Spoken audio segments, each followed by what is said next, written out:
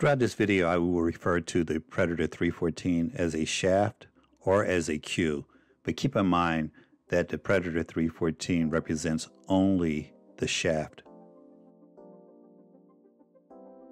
Today we're going to talk about the Predator 314, and even though Predator sponsors this channel, all of the cues and all of the shafts that are talked about in this video, I purchased with my own money. Now, if you're a car guy and I say Porsche 911, you can picture exactly what I'm talking about. If you're a gun guy and I say 357 Magnum, you know exactly what I'm talking about. And if you're an airplane guy, a private jet guy, and I say Gulfstream 550, you can picture exactly what I'm talking about. Just like mathematicians, if I say just the words 3.14, they know I'm talking about pi. That's just how important the Predator 314 is in the billiard industry.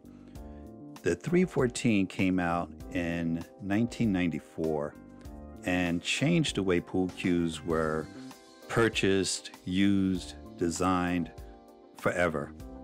Low deflection cues were virtually unheard of until the Predator 314. Low deflection cues allow you to do certain things that a standard deflection cue won't allow you to do, or at least the low deflection cue allows you to do it much easier. Deflection is what happens when the cue ball is struck on the left or right hand side and it breaks away from the tip of the cue as it goes down table. The whole idea of low deflection cues is to eliminate some of that deflection as the cue ball breaks away. A few reasons you should consider a Predator 314 is number one, this is the baseline of every low deflection cue manufactured today. Next item is it will hold its value for a very long time. If you go on eBay and you search for one of these cues, a first generation 20-year-old Predator 314 is selling for $220.